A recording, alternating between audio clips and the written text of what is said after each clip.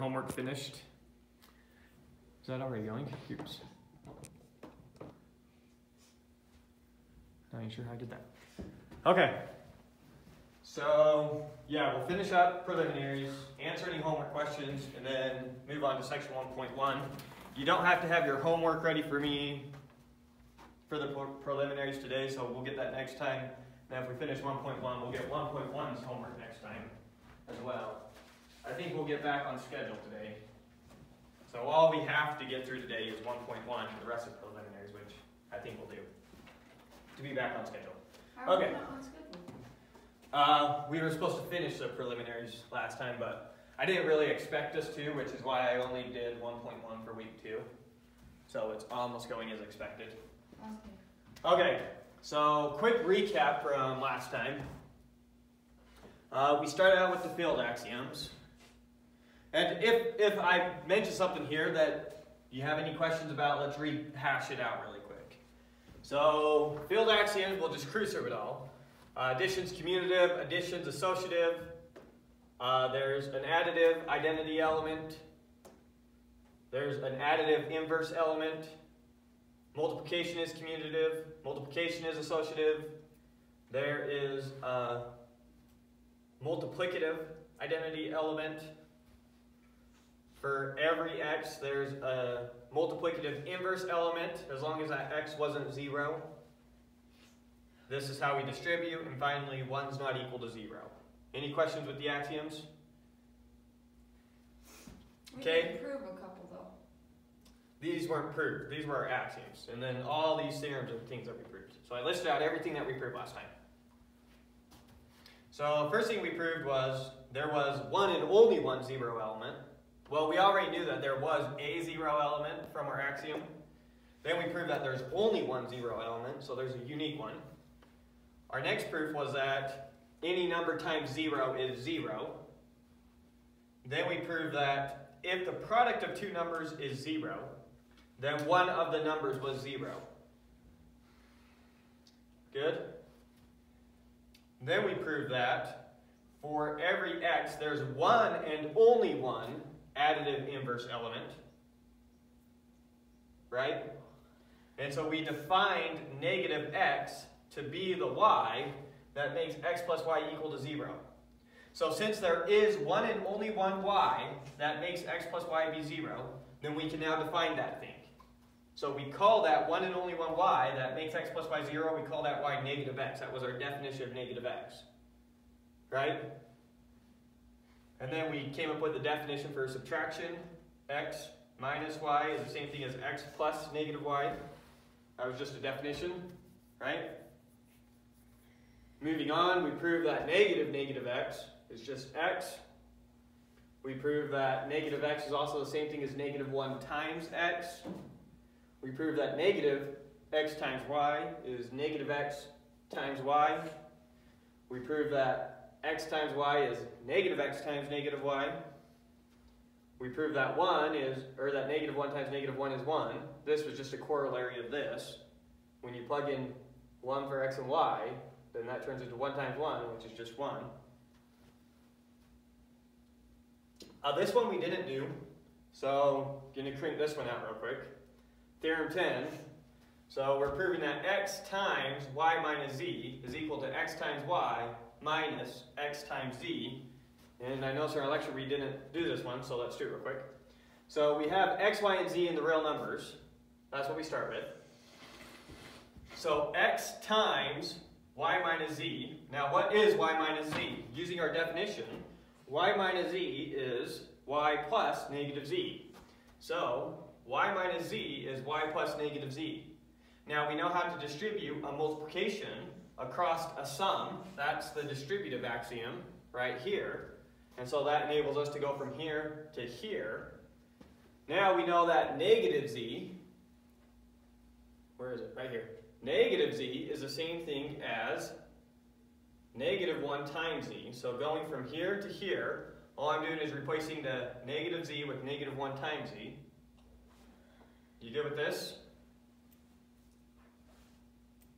Am I just leaving you behind? Or are you right there with me? Yes. All right. And then we know that multiplication is commutative and associative, so I can move the negative 1 out front, grouping those together, and rewrite it like that. And then negative something is the same thing as minus that thing. So I have a plus negative 1 times b is the same thing as a minus b.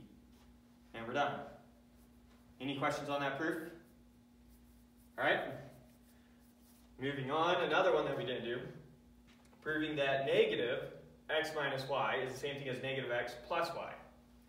So starting out, let x, y, no z, let x and y be real numbers, then negative x minus y is the same thing as, we can turn that negative into a negative 1 on both the numbers. So I'm turning this negative into a negative 1 and this negative into a negative 1. I kind of cheated there, huh? I need to take this from here to here and then replace it with the negative 1. So I did 2 steps in one going from here to here, but you good with it? It's not a big leap. Yeah, not a big leap, which is why I accidentally did it. Okay, and then I can distribute this negative 1 across this sum. We distribute this negative 1 across this sum, so we get negative 1 times that and negative 1 times that. Good? And then we have our axiom, or our theorem, that negative 1 times negative 1 is 1. So going from here to here, we replace those 2 negative 1s with just a 1. And I know that negative 1 times x is negative x, and I know that 1 times y is y. And we're done. Any questions on that one? Okay, back to theorems that we proved last time. We proved that not only does every x that's not 0 have a multiplicative inverse, but there's one and only one multiplicative inverse. So for every x, if x isn't 0, then there is one and only one y that I can multiply x by to get 1. Good? So we proved that one last time. It was very similar to proving that 0 is unique as well. And then, now we can define that, and we forgot to explicitly write down this definition last time, I think. So, whatever that one and only one y is, that I can multiply x by to get 1, I'm going to call that y x to the negative 1. Now it's important at this point that we do not know that x to the negative 1 is some operation that changes a number. We're not viewing that as an operation. This is a way of marking a number. The same way that we didn't view negative as an operation, it's just a way of marking a particular number. Make sense? Until we define it as an operation, right? Right, we haven't defined to the power of. We don't have that.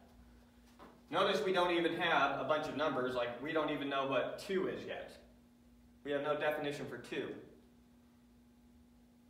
Notice every time we're dealing with things, they were already referenced here in the axioms. Or we proved them explicitly. So I didn't rely on some backhand knowledge that I know that 1 times 1 is 1, and going from this to this. I used a proof that I had for that. So just keep in mind exactly what this gives us. We're not saying x to the power of negative 1 is equal to y. We're saying x inverse is y. It's a labeling. Anyways, so now x inverse, what does that symbol mean? That means the one and only one number that when you multiply by x, you get 1. Good? So then we prove that the inverse of the inverse just gives you back your x. And then we proved the inverse of negative x is the same thing as a negative of the inverse of x.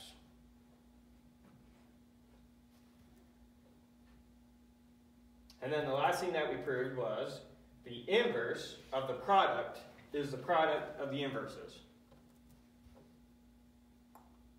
And that catches us up with everything we did last time. Good? Okay.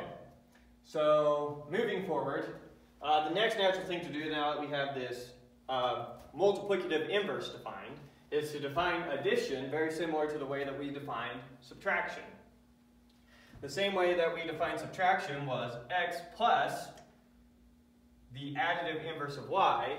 We're going to define x divided by y as x times the multiplicative inverse of y. Our only restriction here is y can't be 0. So, for all x and y, where y is not 0, we define x divided by y to be x times y inverse. Now, why can't y be 0? Because it's undefined. And Well, x divided by y is undefined later. That's the high way of saying it, but from our axioms, we only knew that when x wasn't 0, we had an inverse. We don't have a multiplicative, we're not guaranteed a multiplicative inverse if y is 0. We're only guaranteed a multiplicative inverse if y isn't 0. That's what we proved. We proved if y is not 0, then it has a multiplicative inverse. So you might be tempted, as you're doing proofs down the line, to multiply both sides of your equations by the multiplicative inverse of a number. You need to be careful to make sure that that number is not 0 before you do that. It's something that's going to come up in proofs, and I think we'll even get one today. Why aren't we also saying x doesn't equal 0 for that? X can be 0, perfectly fine. I know that, like as an operation, 0 divided by something is a number. X is always just a number. I'm not guaranteed that y inverse is a number. The only way that I'm guaranteed that y inverse is a number is if y is not 0. This symbol, y inverse, is only defined when y isn't 0. Oh. That's the only time we have a definition for what that is. Right, right. Over here I have x inverse. Don't be confused by the switch between x's and y's. That's what got me. Okay. So the way that I'm using x's here, I'm using y's here. Right. Good? Okay. So now let's do a quick proof using this definition of division. What are we going to prove? We're going to prove x plus y divided by z is the same thing as x divided by z plus y divided by z. Pretty straightforward? Okay? So let x minus z be real numbers such that z is not 0. Notice that this is only defined if z is not 0. Because whatever's in the denominator is a multiplicative inverse of something. Whatever's in the denominator is a multiplicative inverse of something. I can only have a multiplicative inverse if it's not 0. So let x, y, and z be numbers such that z is not 0. Then x plus y divided by z, using this definition, is x plus y times z inverse. Use the distributive property, go back to our definition. Straightforward, nice and easy. Nothing weird there. Okay, so that is the end of our proofs using the field axioms. Now we're moving to our next set of axioms. So throughout this class there's going to be 3 sets of axioms that we're using. The field axioms, the positivity axioms, and then the completeness axiom. So we're done with the field axioms, now we're going to move to the positivity axioms. The positivity axioms are what gives us order in our set now. So they should give us a way of saying this number comes before this number, after this number, something to that effect. So what do the positive axioms say? The positive axioms say that there is some subset of the real numbers that we're going to call positive that satisfy these 2 things. Okay? So 1, if x and y are positive, then so are x plus y and x times y.